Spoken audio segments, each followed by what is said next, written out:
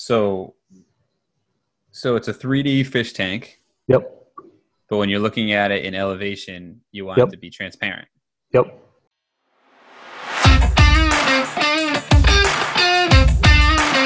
It's a process that if you are using Revit, if you are using BIM, every single design team should be doing this. I've got a lot of my architect friends out there. You are actually the ones who need to hear this more than anything.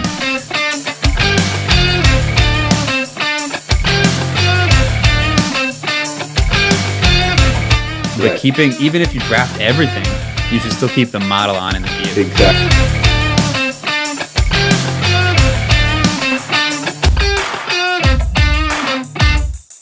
I was wondering if you could do if you bring a family in, can you make parts of that family have transparent material in a hidden line when you do a section? Basically, I want to have a fish tank, and I want to see through it on building sections because they're using the fish tank as their backsplash. So it's a 3D fish tank, Yep. but when you're looking at it in elevation, you want it Yep. to be transparent. Yep. In hidden line, not in because hidden line will be what I put on the pages.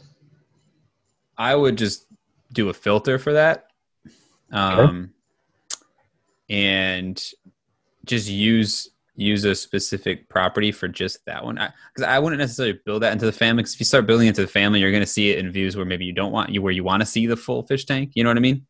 Right? Because if the only way to get that done building into the family is that's basically what the look of the object is. I mean, in theory, unless you wanted to do annotation overrides, which I'm assuming you don't want to do, like hide all the graphic stuff and only show, like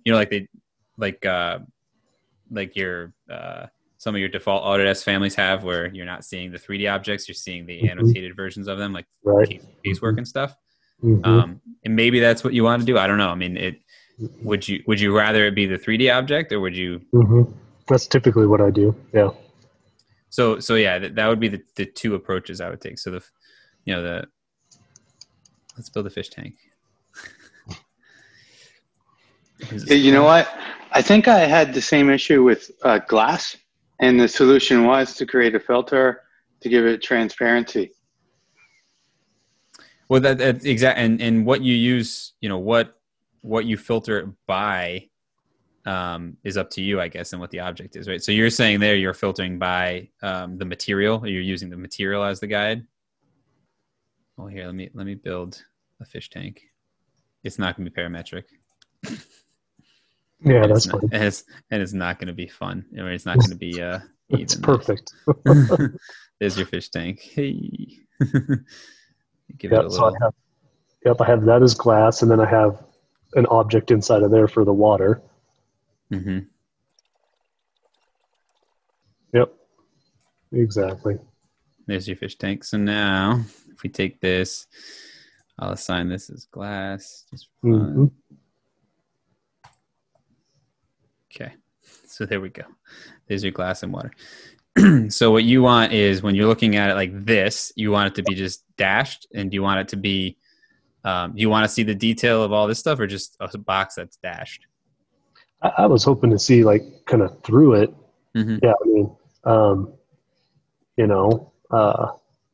Right. So what I was saying is if you build it into the family, your best bet would be taking the objects, right, and then get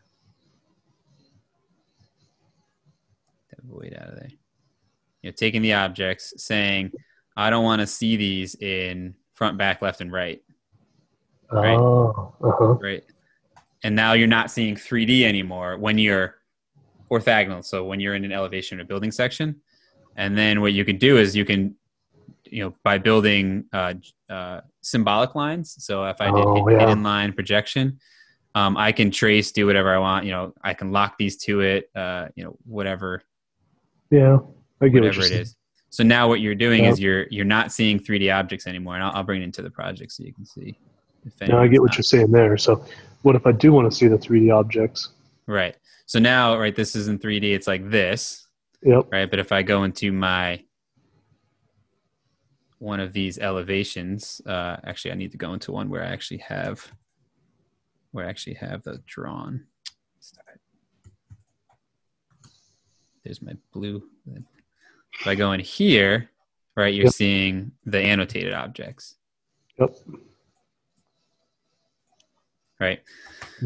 But if you wanted to see, the 3D objects, but transparent and hidden line, then what you're going to want to do is you're going to... I don't need to see hidden line, just transparent. Just to be able to see through. Yep. Right. So what you would do there instead is, let me get rid of this crap. What I would do, I should say, is use a filter for that. And filters are one of those things that is like the lost art of Revit. I don't know. It's just one of those things that doesn't get taught as much, but it's so stupid powerful. So now if I load this in here, now I'm seeing, right, the 3D object again. Well, what I would do is, because, as it stands, it's a generic model. I can't just go in here and change all generic models. That would screw things up, right? So I'm in visibility graphics. That would change all generic models, which we don't want to do. And so what you do is create a filter. So I'm going to click add. I'm going to click new. And I'm going to click add again. Look at all these dialogues, freaking Revit, man. And I'm going to say fish tank. This is why people don't teach these, because look at, you're 17 dialogues deep. All right, so fish tank, and then you're going to set generic models, and then you can set up a rule, and you can say, I want to do by type name, I want to do by family name, I want to do by whatever. I don't think you can do family name. By family name equals, and then I'd click fish tank, which is family 1. So now what it's allowing me to do is, if I add this now here, I have graphic override settings like I would in VG, right, in model categories, but I have it for just that family now. So now I can say, give me transparency at 50. And if I wanted, I can even change the lines to dashed and gray or whatever. Dash. And so I'll add another generic model in there just so that I don't have one in here. It's furniture. Yeah. Damn it. No, I get it. Yeah. I wanted to add one, though. It would have been cool. Shit. I'll add some columns or something. And, of course, they're below it because columns are stupid like that. But right. So now only that object is going to be modified. Got it. Okay. But, of course, now it's a filter. So it's only per view. So you'd have to, create a template or apply that filter to every view that you want to see this in, Sure. But otherwise, and because this is for learning, I'll show you a quick way for someone who may not be familiar with how to do something like that. You can create view templates just to do specific things. So you don't necessarily have to have here's my section view template and I have to apply it to all my sections. If you wanted, what I can say is I'm going to go in here. I'm going to say, let me create a view template from current view. And I'm going to call this fish tank view. And you can uncheck everything if you wanted. Of course, there's no check all here because Autodesk loves to destroy our lives. But I can uncheck all of these. And I can say the only thing I want to do is use my filters. Which is right here. So now I'm creating a view template that only applies filters. So then I can go into, if I have another section here, hopefully Revit doesn't make me a liar, but that's a sim. Give me a real section. Here we go. So if I go in here, and oops, I'm going to change the scale a little.